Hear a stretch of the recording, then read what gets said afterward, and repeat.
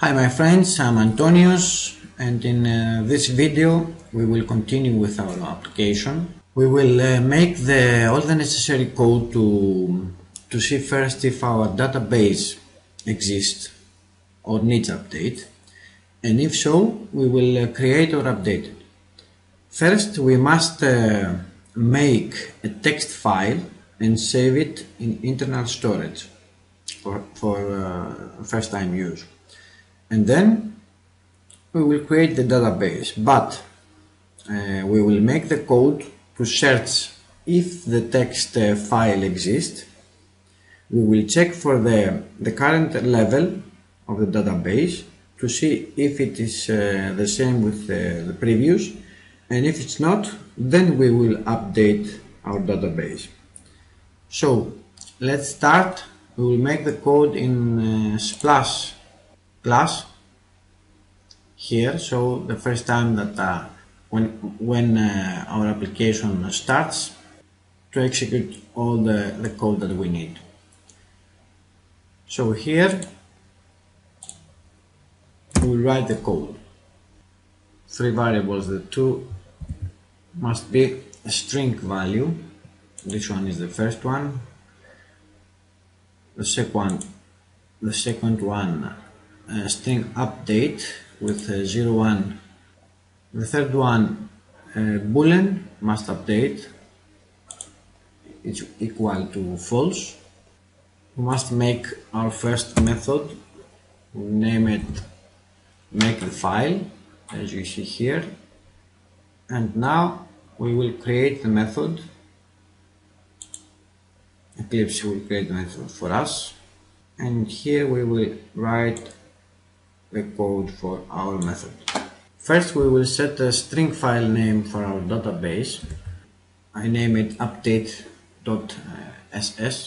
You name it as you wish. Our text file, which we will use it to see if it's the first time that we use the program or not. Now we will need another variable, string variable, named jur. It will be equal with our update value, and if you remember the update value, we will give to our update value 0, 1. So the 0, 1 the jur it will be equal to 0, 1 for the first time. Then we need to use try, because we will work with internal storage. We have to make a text file, and then we will create a variable file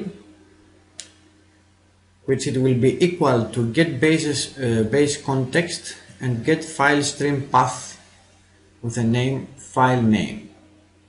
The name of our file name is update.ss. We need to import file here. Have to check if this file exists. So if file dot exists, let's just show a toast message. That's it. We have to import toast.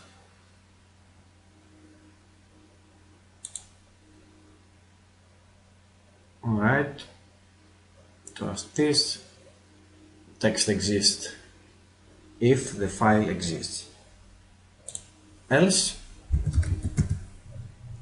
in bracket, enter. It means that file does not exist, so we must update our database and make a new file. So the variable must update, it will be equal to true. And then we have to create the file text. So we need a file output string variable to create a file in internal storage. Internal storage. A file output string. I name it false. It's equal to open file output. The file name update SSL. Get base context and mode private.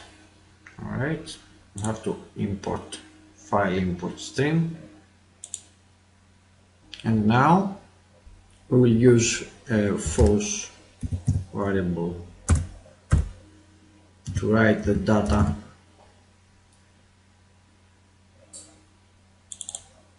We need the variable jur that we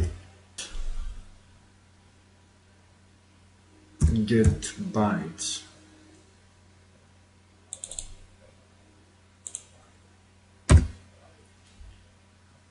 That's it. We use the variable jur, string variable jur, with update. Remember that the update is 01, our first level. This way the file created in internal storage. Now we have to close false. We continue with two cuts. We have two cuts, one for file not exception, file not found exception, and the second one when we try to make the file with the IO exception. Import both, use the eprint stack trace, and I think we're ready with the make the file method. We make a string update variable which is equal to 01. One boolean variable must update equal to false when a program starts, or in Splash class. And then we make a method make the file. This method use the file name string with update.ss for our text file name, contains the string jur with 01, which is the level of our database, our program. Then we'll try to find if the file exists. We make a variable file and we check here if file exists. If exists, we have a toast text and a toast message to show you a message if exists. Else, if it doesn't exist, must update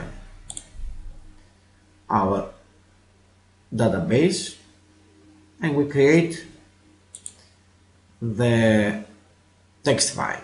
Text file contains the jur which is 01.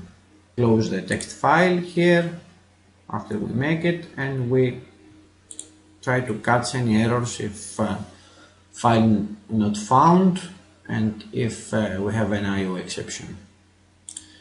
That's it for this lesson. I hope you enjoy it. We will continue soon. Thank you. Have a nice day.